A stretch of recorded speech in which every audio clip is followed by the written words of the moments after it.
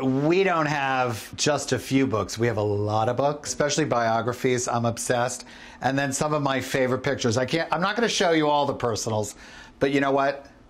There was a time when Michael Kors looked like Peter Frampton. I mean, this is my rock and roll Peter Frampton moment. And then this portrait here, I was surprised by my husband had it commissioned. It's Michael Volbracht. He's one of my favorite artists and illustrators. And every time I walk by it, I remember opening it up and seeing it the first time.